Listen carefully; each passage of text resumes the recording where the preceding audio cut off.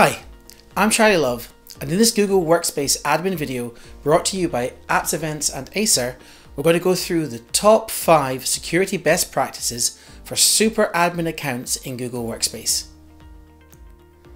These 5 items are essential to securing Google Workspace, protecting your users and ensuring that your super admin account is never compromised. So let's get started. 1. Set up multiple super admin accounts. Your organization should have more than one super admin account, each managed by a separate individual.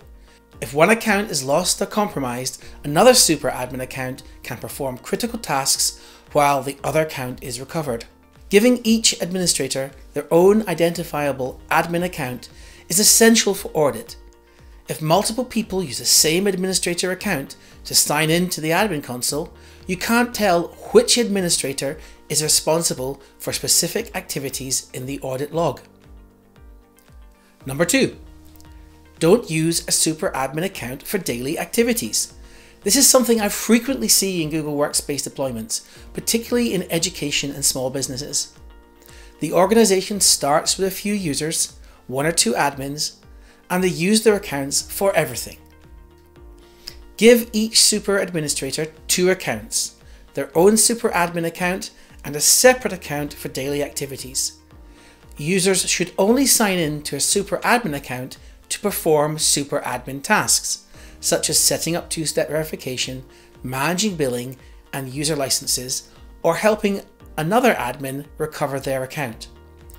Super administrators should use a separate non-admin account for day-to-day activities. This limits the chance of non-admin activities compromising an admin account. Number 3. Make sure you get important announcements. If you don't often sign in with your primary admin account, you might miss important mandatory service announcements from Google. To make sure you receive these announcements, set up a secondary email contact to send these announcements to an account that you use regularly. This takes just a minute to set up. In the admin console, go to Menu, Account, Account Settings, Profile. Click Contact Info. Under Primary Admin, enter the username of the super admin who should get important messages about your account. Use your super admin username, not an alias. Under Secondary Email, enter another email address where you want to get these messages. This address must be outside of the domain that you use for your Google service. For example, a separate Gmail address. The admin's contact information appears in your company profile, and the admin starts receiving important messages. So now click Save. Number 4. Don't stay signed in to a super admin account. This is another one that I often see, particularly when admins are working in multiple browser windows with multiple Chrome profiles. Staying signed in to a super admin account when you aren't doing specific administrative tasks can increase exposure to phishing attacks. Super admins should sign in as needed to do specific tasks and then sign out. Number 5. Use non-super admin accounts for daily admin tasks. Don't use a super admin account when it's not needed. There are predefined roles in Google Workspace, and you can define your own custom roles. If you have daily tasks which an admin needs to do, delegate administrator tasks to user accounts with these limited admin roles.